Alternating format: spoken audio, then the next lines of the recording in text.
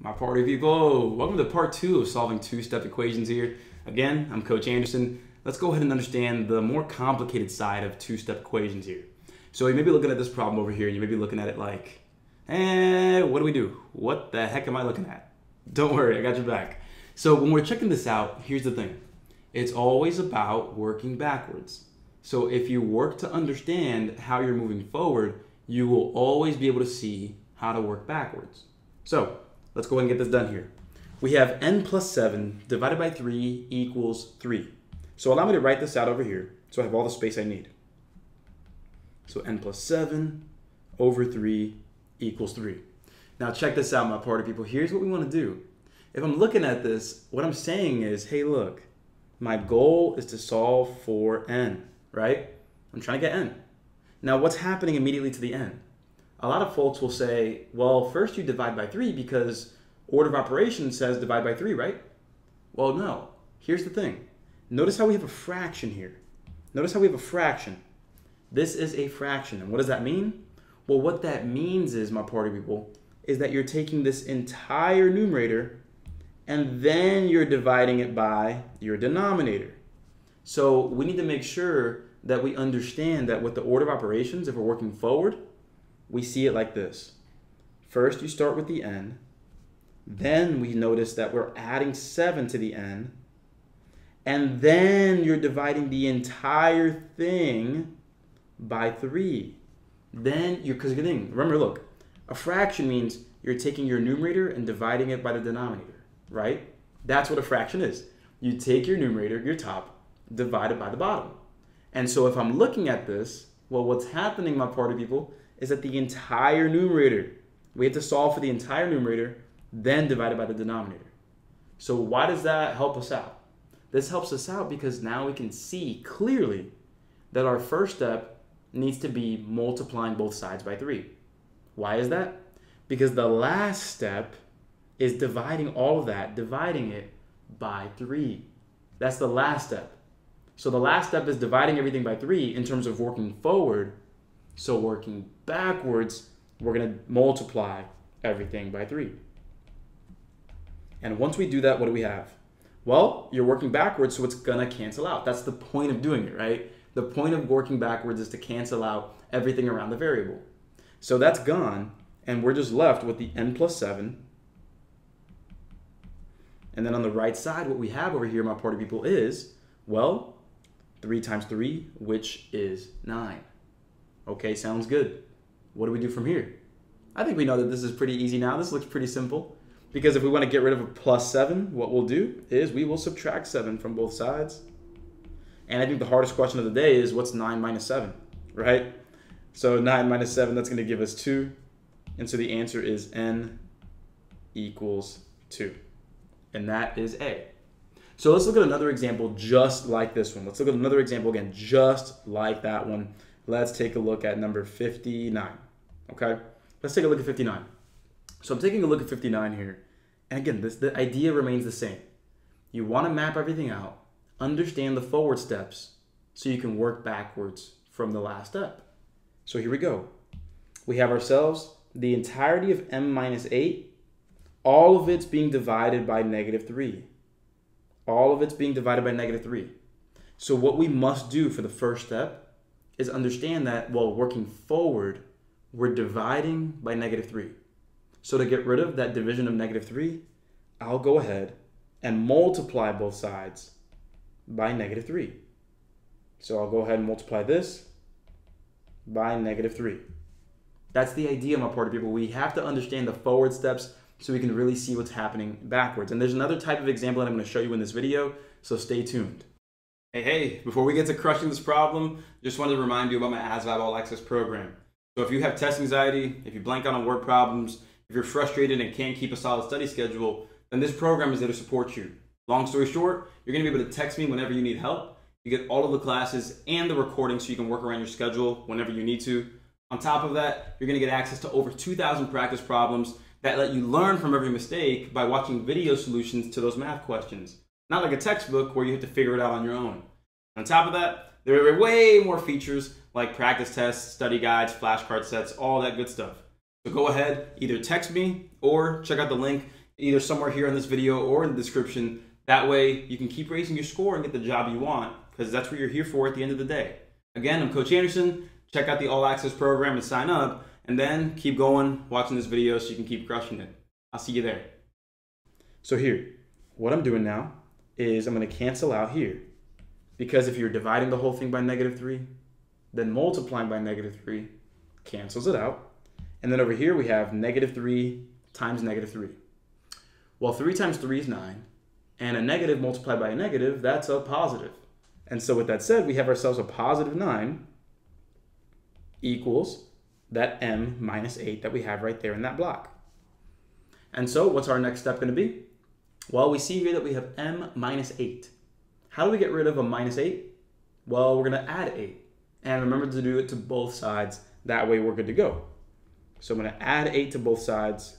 Booyah. And what's going to happen here is that cancels out. And we have ourselves 17, because 9 plus 8 is 17, equals m. And there it is. Answer is A. And so again, my party people, the idea here is that we want to make sure that no matter what, we are understanding the order of operations. That's what solving equations is all about, working backwards. So let me show you a different example here where a lot of us, again, will be tempted to see this as something that's crazy. So let me go ahead and just take a look at 67 over here. This is an example of a similar situation. You have a fraction, you have another thing happening. Is this going to be the same or different? This is going to be a little different, and here's why. Remember, what did I say earlier? The main idea here is being able to map out the steps working forward. That way you know how to work backwards. Here we go. So what I'm going to do is I'm going to map this out. So let me just rewrite it so you can clearly see my steps. So b over 9 plus 5 equals 6. So working forward, if I knew what b was, what would be happening?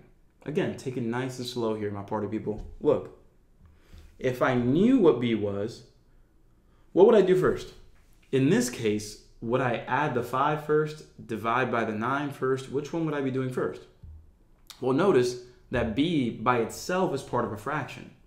And so the first thing you would do in this case is divide that 9. Again, if you knew what b was, if b was, let's say, 27 or whatever, the first thing you would do is, again, divide the 9, and then you see that that plus 5 is separate. You're adding 5 separately at the end. And so for this one, this is a little different, because you don't have a bunch of things happening in the numerator. It's just the b by itself in the numerator. And so again, this is the art of working backwards now. So what I'm going to do is understand that we would divide by 9, then add the 5 at the end. So if adding 5 is the last thing that would be happening, the first thing that we should do is get rid of that plus 5. How do we do that? By subtracting 5 on both sides. So let's subtract 5 on both sides, giving us what? Well, that's going to cancel that 5 right here. That was the point of it, right? To work backwards. And then 6 minus 5, oh man, that's so hard, right? That's going to be 1. So we have ourselves b minus 9 equals 1. All right, what's my last step going to be? Well, what I see here, what I observe, is that we have b divided by 9. So getting rid of the division of 9 would be the same as multiplying by 9. And so that's what's going to cancel that out on the left side, leaving me with b equals 1 times 9, which is 9. And that's why my answer here will be A, 9. And so again, my party people, look, this is something that doesn't have to be as complicated as we are thinking that it is. Let's go ahead and take a look at number 68. Let's go ahead and take a look at 68 over here. So we have negative 17 equals m over negative 2 minus 9. Okay, let's take care of business here. What do we do? Let me go ahead and just show you the steps. Let me map everything out for you. M over negative 2 minus 9. So if we're taking a look here, what I see is that my objective is, again, get the variable by itself. Well, what's happening immediately to that variable? Immediately I notice that we are dividing by a negative 2. And then after we divide by that negative 2, it looks like what's happening after that is you're subtracting 9. So again, my party people, look, are there negatives in this problem? Of course. Is that gonna stop us, or should that stop us from making the right moves? No, it should not. Let's make sure we're being very honest with ourselves, because the thing is, the negatives are just numbers. So those are the steps. We would divide by the -2, and then what we have up next after that is then subtract 9. So let's work backwards from that last step and say that we are going to add 9. Booyah. From there, that cancels out like we expected it to. And then we have -17 plus 9. We should have this practice under our belt at this point, my party people. If you haven't done so already, make sure to go back in this course to make sure that you know how to handle negatives. -17 plus 9 is the same thing as subtracting 17 and 9, and then keeping the sign of the bigger number. 17 minus 9 is going to be 8, and it's going to remain -8 because you have a bigger negative number than the positive. So you have -8 equals m divided by -2. So how do I get rid of that division of -2 right over here? How do I get rid of that? Well, the way I'm going to get rid of that is, again, notice the operation, not the sign, the operation. If I'm dividing by -2, I can get rid of it by multiplying -2 on both sides. So that's exactly what I'll do here. Multiply by -2 on both sides. And by doing that, again, you cancel it out, because if you multiply by -2, then divide by -2, you're back where you started, which is the m. That's what I'm looking for. And so then here, you simply ask yourself, what is -2 times -8? Well, a negative times a negative is a positive, and 2 times 8 is 16. Booyah, right there. And so 16 equals m, and that's why B would be the correct answer. And so, my party people, let me go ahead and go over one more example here. Let's take a look at number 70. Let's take a look at this one. What way should we go here? Understand that we, again, have to map out these steps. That's the point of this. We want to map these steps out to give ourselves the best opportunity. So check this out. Look, let's be honest. If you want to go ahead and lower test anxiety, if you want to stop blanking out on word problems and actually understand how to use formulas instead of just memorizing them and not knowing what to do, then you need a program that's going to support you all the way. So a program that basically lets you text your coach whenever you need them, a program that allows you to go to classes and watch all the recordings, a program that gives you access to thousands of extra practice problems with video solutions, a program that gives you much, much more than that with practice tests, study guides, and more. That's exactly what you're going to need. Again, I'm Coach Anderson. Reach out to me, shoot me a text, or click the link in the video here to go ahead and learn about my ASVAB All-Access Program.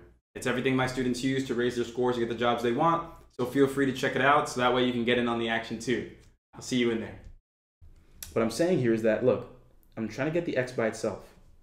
And in the numerator of the entire fraction, which is, again, we have to handle the entire numerator, we see that we have the -8 being added to the x. And then after that, then we notice that the entirety of that -8 plus x is being divided by 4. So we need to observe these steps, my party people, because now that we have that, what we're going to do here is this. We're going to understand that I'm going to write this out here. -8 plus x over 4 equals 1. The last step was dividing everything by 4. So our first step will be to multiply everything by 4. Opposite operations.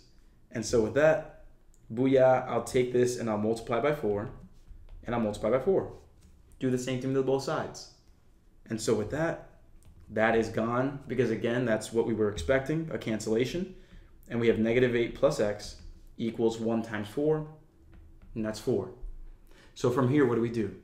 Remember, just like I've been coaching you, if you have just a random number sitting by itself away from a variable, so it's not attached with multiplication or division, you can assume it's just being added or subtracted.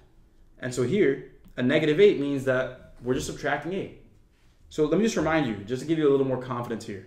Remember that 1 plus 2 is the same as 2 plus 1. I think that's pretty clear. And so if we have -8 plus x, remember, my party people, that's the same as x minus 8. That's the same thing as x minus 8. So if you wanted to see it that way, please do. Please do, you're good. And so what we're going to do is notice that we're subtracting 8. So to get rid of that, we will add 8 to both sides. And so by doing that, we go ahead and cancel that right here. And our answer will be x equals 4 plus 8, which is 12. Right there. Right there, my party people. So at the end of the day, this is what I want to show you, man. I want to make sure you know how to handle all of these different types of equations because remember, it's all part of the same idea. We are working backwards from the order of operations to give ourselves the correct answer. So if I wanted to go ahead and just show you one more example here, I want to ask you, let's go and take a look at 75. What should we do here? Just take a second. You know, if you want to pause the video, take a second. What should we do here? Well, what's happening here is, look, what's happening is, let me just write it out again, -4 equals x over 6 minus 7. What I'm noticing is that, hey, first things first, the x is being divided by 6, and then after that, then the entirety is being subtracted by 7. You want to give yourself the opportunity to see what's going on moving forward, because now we're going to work backwards. Break the box down from the outside in. So here, get rid of that -7. That's going to be adding 7 to both sides. From there, we cancel out on that right side, leaving us with -4 plus 7, which is the same thing as 7 minus 4. That's going to be 3. And so from here, we have 3 equals x over 6. How do we get rid of that 6? Well, that 6 is being divided. So working backwards, the opposite of dividing by 6 is multiplying by 6. So boom, right there, that's going to cancel out. And so then we have x equals 6 times 3, which is 18. And that's why B would be the answer there. And so there it is, my math party people. I want to go ahead and show you again this different type of equation. It's still a two-step equation, but when we're dealing with fractions, you have to understand how, what steps you're taking first. And as always, it's the same idea. We want to make sure we know what the forward steps are so we know how to work backwards. And so go ahead and move on forward here to the worksheet. We have all of these different types covered already. So make sure to rewatch the video, go into those worksheets, and then go into the speed drills after the fact. That way you can get all the practice you need to be as confident as possible about this. And so with that said, my math party people, I'm Anderson, your math coach. Looking forward to seeing you in the next one. Cheers.